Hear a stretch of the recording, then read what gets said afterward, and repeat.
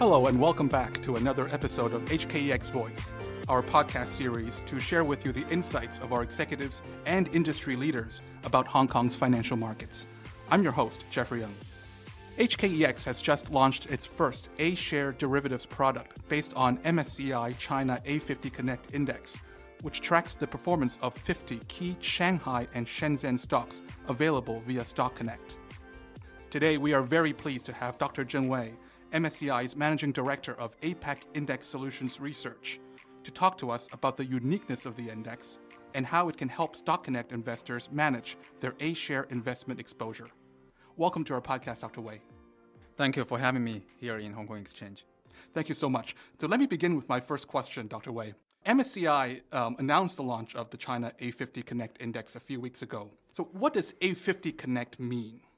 The full index name, which is MSCI A50 Connect Index, as its name suggests, it literally means the index select 50 of the largest and most representative China A shares that is accessible through the Stock Connect program.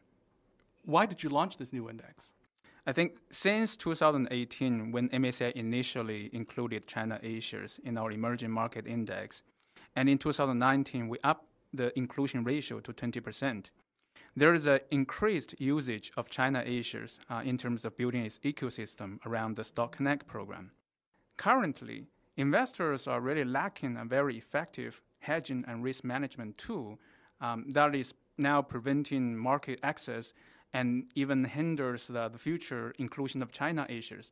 Against this backdrop, we introduced this A50 Connect Index to serve as an underlier for this future contract and other listed and OTC contracts that can expand the current ecosystem around China A share exposure and Stock Connect.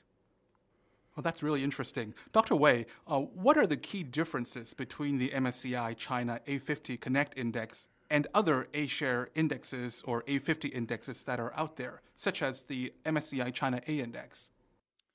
Well, first of all, if you think about the key concept of this A50 Connect Index, it is actually built out of the MSCI China A index, right? Yeah. So the security underlyings are all constituents of the broader MSCI China A index, which is a market capitalization index with large and mid capitalization stocks. Currently raised around 470 plus stocks.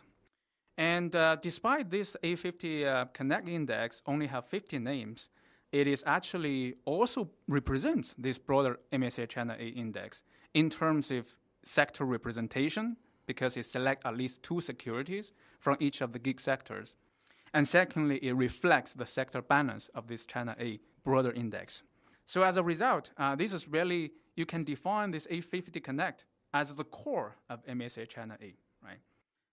And separately, if you compare this MSCI China A Connect Index versus other existing A50 indexes out there in the market, I think the key differences is really its sector diversification, a better balance basically between investability and full representation of investable opportunity set of China A shares.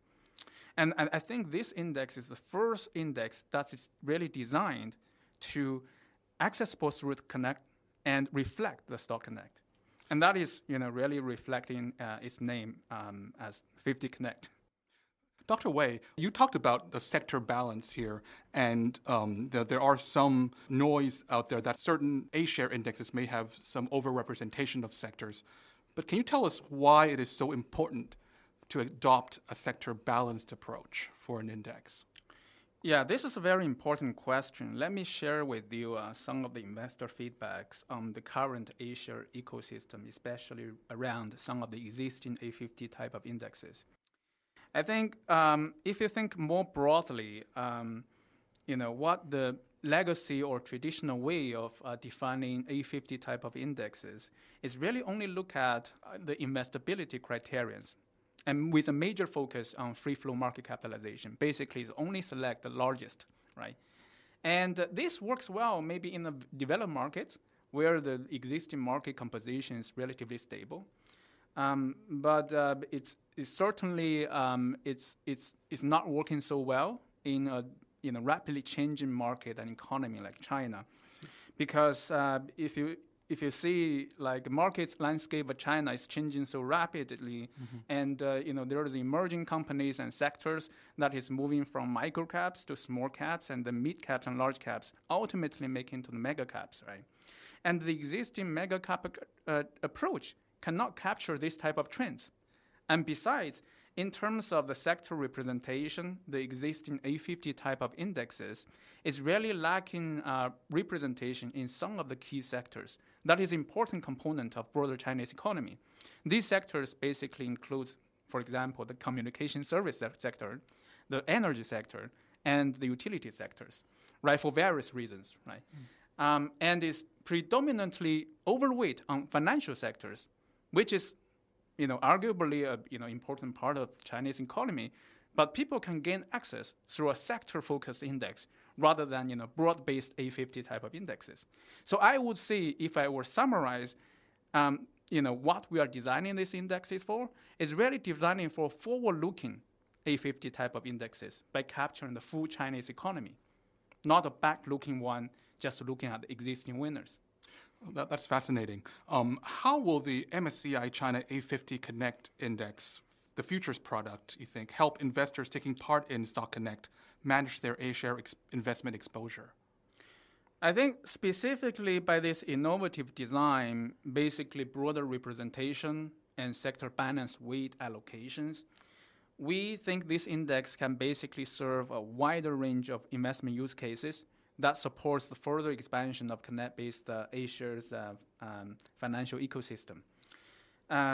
In terms of use cases, we see three major broader use cases for this index. The first use case is really, it can help international investors implement their core dedicated China A allocations. And this is a particular trend over the past 2 to 3 years as MSCI up its inclusion ratio to 20%. There is an increasing demand for international investors to allocate to China A as a dedicated allocation. However, as I mentioned earlier on, the current indexes cannot really fulfill this purpose because it's really biased and tilted towards some of the older economy. And secondly, the current type of indexes is really risk concentrated, right, to a number of top names or top sectors.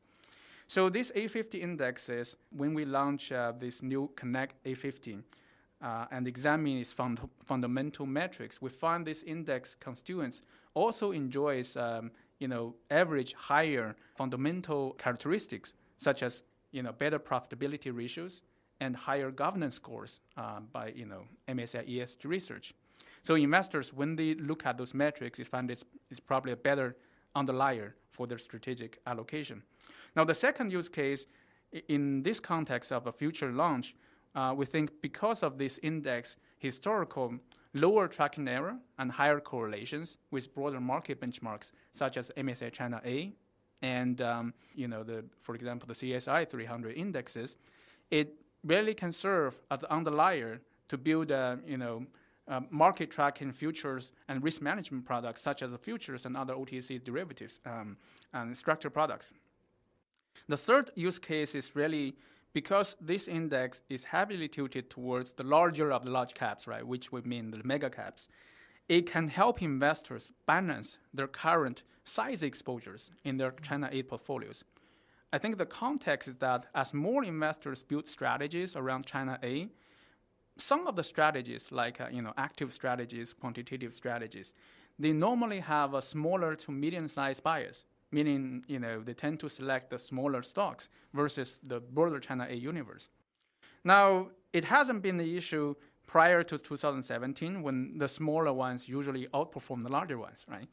I think the market condition changed a bit when MSCI announced to include the China A shares initially focused on the larger caps. And in recent years, these size factors becomes less a performance factor. It's really become the risk factor. And some investors indeed want to neutralize or refine its size exposure. Now, this index definitely can fulfill that purposes. I see. That's Very, very insightful. I'm afraid that's all the time we have, Dr. Wei. Thank you so much for joining us today. It's been a pleasure to learn more about the MSCI China A50 Connect Index and the importance of adopting a sector-balanced approach. Thank you, Dr. Wei. Thank you. For all our new listeners, if you want to learn more about this podcast or HKEX's offshore China derivative suite, please visit our website at www.hkex.com.hk. From all of us at HKEX Voice, thank you for listening, and keep an ear out for our next episode. So long.